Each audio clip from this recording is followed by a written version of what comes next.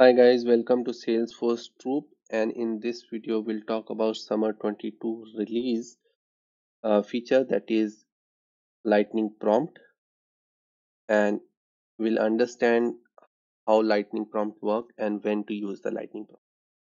So basically, whenever there is a requirement where you have to take users input before doing some action, we'll go with the Lightning Prompt, and it's a new base component introduced by the LWC.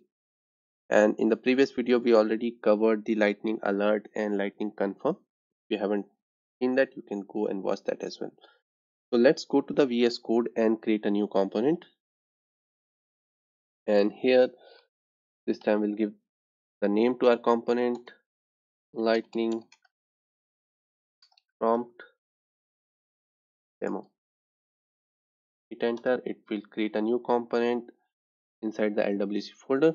We'll go with the same basic concept. First we'll expose our component to a lightning app page. So make sure it is exposed is true. Target is lightning app page, but it can be anything like lightning record page, home page, utility flow, anything that you want. Okay, now let's come back to our HTML. First we'll create a lightning card so that it looks good on the screen. We'll give the title, we'll say lightning prompt demo, and inside this we're going to create a lightning button, and in the lightning button we'll give the label prompt. Just now we'll give this label, and that's it. Let's deploy this component and make sure this component is placed perfectly on the correct lightning page. I'm on my summer 22 lightning page. I'll go to the gear icon, click on edit page,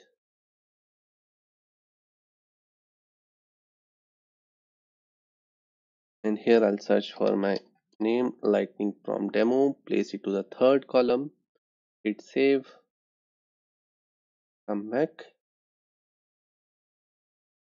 and button is placed perfectly. I just want this button not to touch the borders, so what we're gonna do is we'll place one class to the button. It's a class slds where margin around small. So it's up to us whether to put the var or not, but sometimes it throws a warning on the VS code. That's why I put var, but with this, without this also it will work. You see, it immediately threw a warning. It's okay to go with var keyword. Okay, so now button is there. Now the next step is I want to open the lightning prompt on click of a button. So I'll create a handler here, prompt handler process, and what we're gonna do is we're gonna create that method prompt handler here,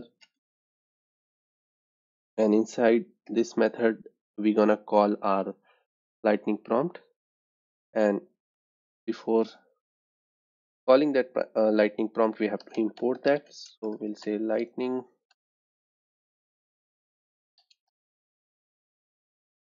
from, make sure the L and P is capital, and from module lightning prompt. Okay, as I mentioned, we use prompt whenever we have to take the user action, like we want the user to give some input basically, and then based on that input we perform some action. Okay, so approach is similar to lightning confirm and alert. We'll call the lightning prompt and their method, like this object method open will take certain parameters. Basic one is message, and we'll say please enter your age. Okay, and it will return something. So to catch that, either you can create a variable result, and let's print console.result. Let's see if it gives any result or not. Okay, let's deploy this.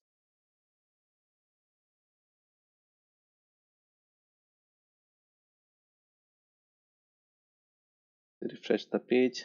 Let's open the inspect element as well, and it's not yet refreshed. because the styling is not yet been applied.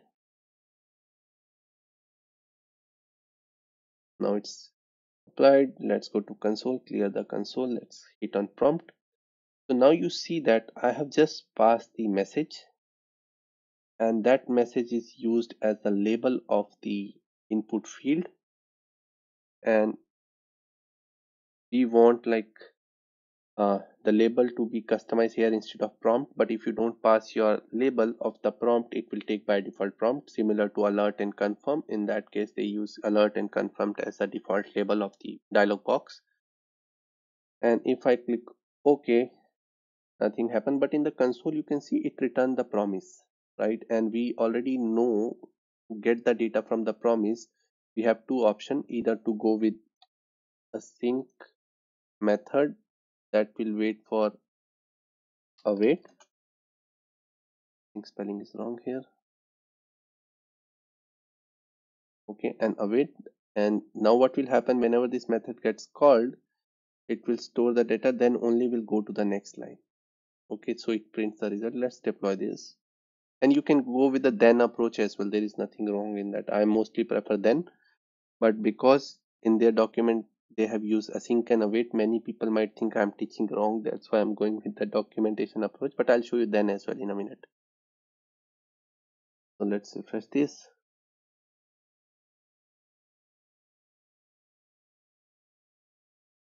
Prompt, I'll say some number. I'll say okay. Now you see whatever I entered, it print that number when I click OK. But if I put some number and click cancel, it print null. So it tells us whenever you press OK, something will come. If not, it means it's null. Okay. And without async and await, what we can do is, just for your reference purpose, I'll comment this out and I'll place the same method again at the bottom. I'll remove the async keyword here. I'll remove the await keyword here. And here what we're gonna do is we'll use then method, and then we don't need to store the result even here. We'll say then whatever the result comes in that result,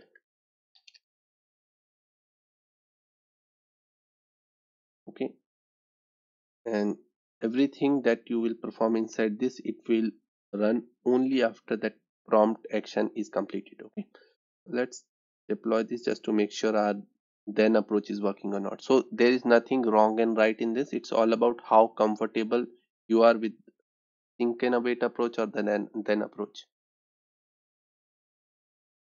I clear the console, press, put some character, and it's printing. It's working perfectly fine. Okay, now let's create a small project. I would say a basic demo. So what we're gonna do is we'll say, okay, we'll create a small use case here in which we'll say we'll check the voting eligibility. Okay, and I'll check whenever this pop-up will open, I'll ask please enter your age, and based on that age I will print if result is there, and if it is null it will not go to the second operation, right? And I'll say if result is there and number of result, because whatever you enter in the input field, it is a string, but when we have to compare it with the number, we have to convert that string to a number. I'll say if that result like your age is greater than 18, on the console will print hooray, you are eligible. And if he put empty or something like he didn't enter something, then it will go for else. Okay, and we'll say console.log sorry, you are not eligible. So let's deploy this.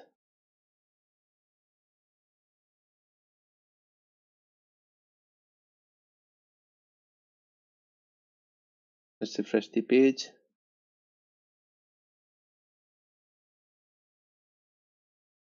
And let's click on voting eligibility. Enter your age. I'll say 12 and click OK. Sorry, you are not eligible because 12 is less than 18. Let's put 20 and OK. Hooray, you are eligible. So that's how you can play around with it. Okay. So what I want, the next feature is I want this text to be changed, and for that what I'm gonna do is I'll pass the next property here, that is label, and I'll say check your vote voting eligibility as the heading of my prompt.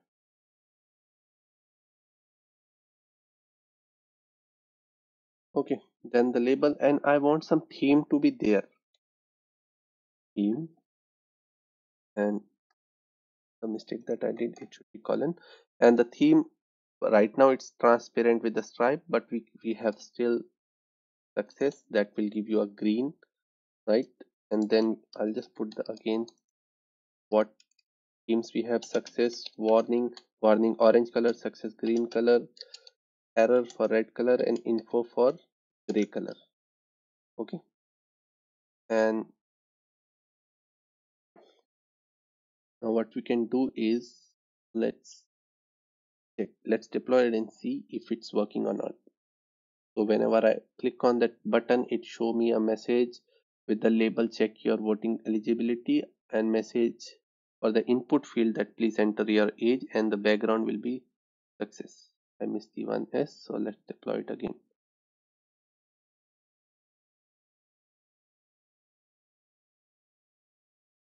Let's go back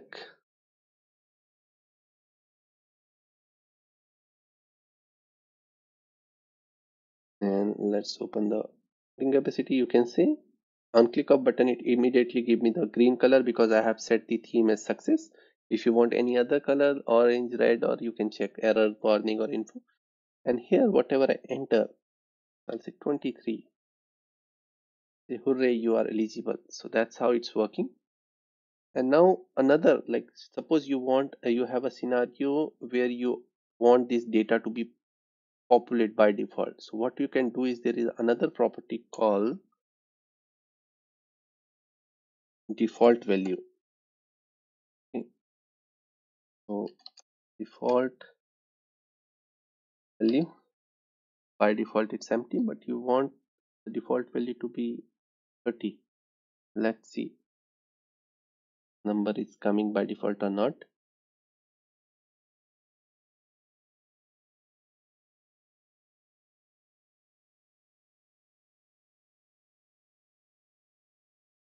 I click on voting eligibility. Now you can see 30 is coming by default and the focus is there just for the accessibility purpose. If I click cancel, it take it as a null. Sorry, you are not eligible, but it's up to us how we want to handle it, right? So it's just a demo that I'm showing you, like with the OK, it will say hooray, you are eligible. And on this itself, you can open the alert as well. Like if you have a scenario, like I just want to open an alert with some message and label, that you can do that. So let's create a method just to demonstrate lightning alert with a prompt. So we'll say alert handler, and it will receive a message, label, and theme, and we're gonna call lightning alert dot open,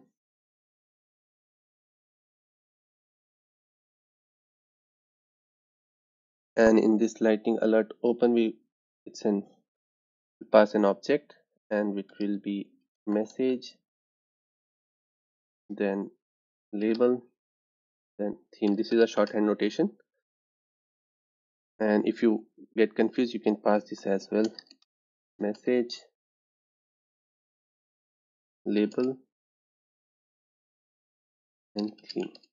Okay, and this should be comma. Okay, so now what we want is whenever if greater than 18, we'll call this alert handler, will pass the message hooray, you are eligible. That's our message. Then we have to pass the label, and label will pass as success, and then we'll pass the theme. Theme is success. Okay, Similarly, I'll copy this. So now we are calling an alert from a prompt, and here because I'm not performing any further action after this, so I'm not using async and await. Okay, and here I'll say sorry, you are not eligible. Here in the header we'll pass error, and color will be theme, basically will be error. Okay, so let's remove this console, and we have to import the lightning alert as well before using this. So we'll say import lightning alert from lightning alert. So let's deploy this and see whether our app works or not.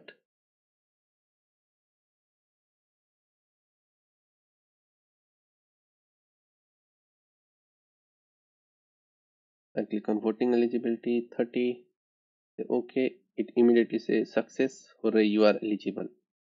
And if I say 3 and say okay, immediately error comes, this is an alert, sorry, you are not eligible.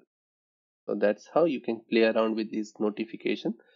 So these three were the main base component and that introduced in the summer 22. So I hope you like this video. I'll share the link of sign up form for the summer 22 pre-release and play around with it. And if you have any question, please ask me in the comments. Thank you.